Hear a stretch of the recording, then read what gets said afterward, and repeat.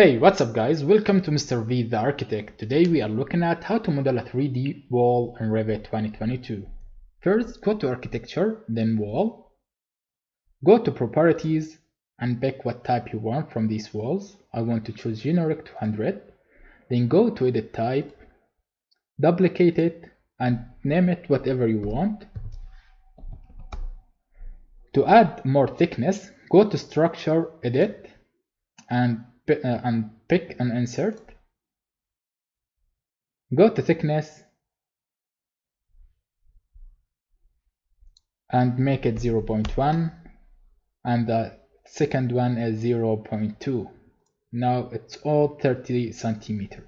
To change materials, go to materials and click on this square. Then choose whatever you want from these materials. And second one, also the same thing.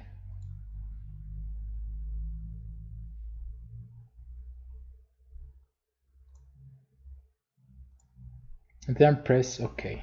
Then OK. Go to location line and pick finish face exterior. The base constraint from level 1 and the top constraint from level 1 to level 2. Then go to rectangle. Now go to 3D.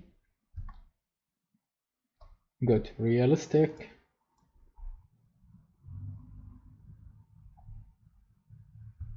Now this is our walls.